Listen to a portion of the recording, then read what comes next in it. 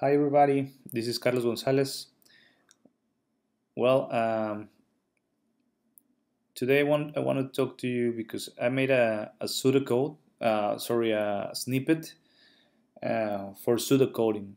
One of the things as developers that we have to do, one of the best practice of development is to do a pseudocode before even start coding. This is a task a little boring, um, so that's what I did this snippet. The most of the times we have to just write an in, an out, and a pseudocode.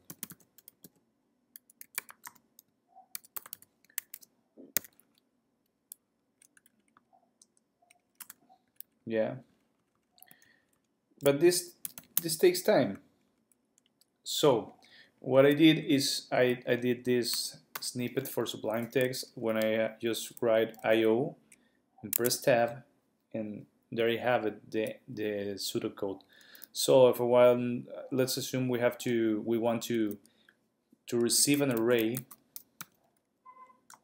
of integers. We're going to get out an integer as a result, and here we can put our pseudocode.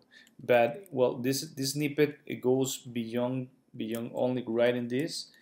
You can I'm going to delete it all. So when I write it, you will notice it's situate over the in, so I can put here the array and if I press tab, it goes immediately to out, so I don't have to waste time going with the key arrows or stuff. And if I press tab again, it's going to select the pseudocode here, and we just can start doing our pseudocode. So you can use here just step 1, step 2, and every other stuff like that. So I hope this help you to work faster and better, and to keep good practices. Um, the code obviously is open. It's not a big deal. It's just this, so um, you can make the changes you want. Perhaps you will want to add and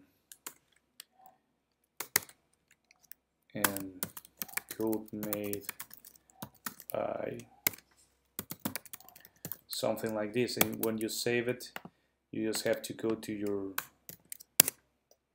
your file, and that's it. So I hope it works for you, and have a good day.